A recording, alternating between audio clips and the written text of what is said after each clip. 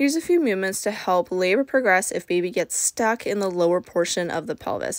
All these movements are going to prompt internal rotation to create more space for baby to navigate. First, we have a half kneeling position. This could either be done in the bed or outside the bed. Grab on with the opposite arm and then shift the weight back into the hips. Then we can do it all fours. So you can shift the weight onto an elevated surface, such as a yoga block or just a bunch of pillows. And then you can even prompt the knees out to have more internal rotation. If you have an epidural or you're having a hard time getting into an upright position, we can use a peanut ball. So take the peanut ball between both knees, and then you're going to shift that top hip back to prompt that internal rotation.